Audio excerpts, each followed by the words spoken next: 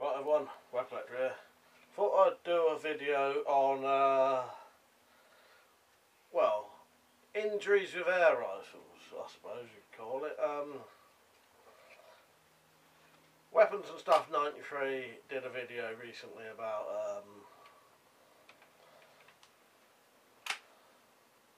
air rifles springing back on you, the old bear trap thing. And I've actually had that injury, so I thought I'd just tell you about it. The other thing is Sarah Wellen mentioned about air rifle beginner's guide sort of thing. So I'm probably going to do that as well later. But this is just purely about how how a break barrel air rifle can spring back on your fingers or hand and injure you. Probably quite rare for it to happen, and this gun is actually faulty, and that's what happened. I'll try and take some pictures of the scar so you can actually see it. You may be able to see it on camera, I don't know, but I'll tell you what happened and then I'll show you the scar if I can. I reckon if I take a picture that'll work. Well, anyway, this is the actual gun that did it. It didn't look like this. I've done it up a bit. Reblued it, redone the stock and all that. And it is an old Slavia 624, which is like I think it's from the 60s or 70s, something like that. It's an old gun, tiny little thing, probably only 4 foot-pounds, 5 foot-pounds, I doubt it's even. It's not very powerful anyway, 6 foot-pounds at most. Well, anyway, I was about 8. I was definitely from between the age of 8 and 11. I was still in what we call middle school in England. I can remember being at school, looking at with my handle bandaged up, looking at the stitches. So 8 or 11, between that age, and I was in our shed, and never really touched an air rifle apart from once when we was down our dad's yard. He loaded one of these guns up for us and then held it and then let us shoot it while he sort of held it at the same time. But we was in the shed just playing around. He must have brought these back or something, I don't know. They was in the shed anyway, and I just picked it up. He didn't even know I had it. I picked it up, cocked it, and I must have had try to hold this at safe. I must have had my hand somewhere here, and basically it just sprang shut on my hand. I'll try and show you. Like I said, I don't know.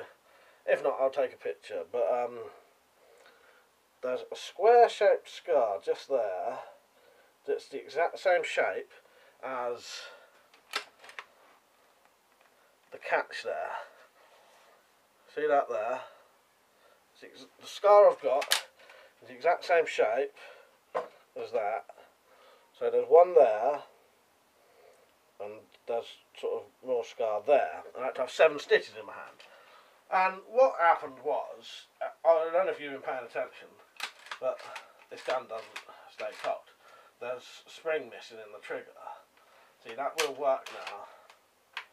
But I reckon what had happened is I pulled it down and it had just cocked. It had just caught. And then I don't know what I was doing. I can't really remember, but I must have had my hand near there somewhere, and it sprang shut. Cut my hand open. Now this is the weird thing. A lot of people don't believe this when I say it, but I don't know if it was the adrenaline or something or whatever, but I actually had no pain in my hand at the time it happened. So I remember it happening, sort of jumping, oh, what's happened? Looked at my hand, saw like a hole in my hand, going up to my dad and going, look what I've just done. And then he saw that I needed stitches, said go upstairs and wash your hand, go to the bathroom, wash my hand out, and that seemed to upset me more than anything, like the water going into my hand, And then went to the hospital, had the stitches and all that. I remember having a tetanus injection. So I remember weird thing. No, I don't know if this was a different time. I was just saying, I remember one time, I ran into a fork once, it stabbed into my ankle. I had to have stitches in. But what I was going to say was, I remember one of the times being at the hospital, having a tetanus injection in my arse, in my arse cheek. Again, young kid. Because I can remember the doctor, not the doctor, the nurse saying, does he dress himself? And my dad saying, yeah. And she said, oh, his pants are inside out. It's weird how you remember strange things. Yeah, so always beware. This is where the safety tips comes in. If you're ever loading an air rifle, the two methods are to open it slightly like that, put your pellet in, because that can't move like that. Put your pellet in, then cock it. Or the other one to do is cock it and then hold it up against your body or whatever, or you know, there's a lot of techniques, but as long as you've got to hold that barrel down and then load your pellet in. But I sort of do it like that, hold it up against my sort of hip, load the pellet in. I'd always do that, and obviously you know why, but ever since that happened I'd always done that anyway. But I always try to tell people, hold the barrel down. I do see a lot of people, yeah, it don't matter, it all depends, up to you. But, you know, you don't know if that gun is faulty. I didn't know, my dad didn't know. You know, and that was like a little, you know, I think it was about 4 foot-pounds or something. 12 foot-pounds could do a lot more damage, I reckon. So yeah, that's one of the, that is something to be aware of with an air rifle. Trapping your fingers in the breech there. Right, I hope this gives some people some sort of safety ideas. Or basically always hold the barrel down when using a break barrel. That's all I can say really. I hope you enjoyed the video, I hope you found the story interesting and helpful. Right, don't forget to visit my blog. Link will be down below there.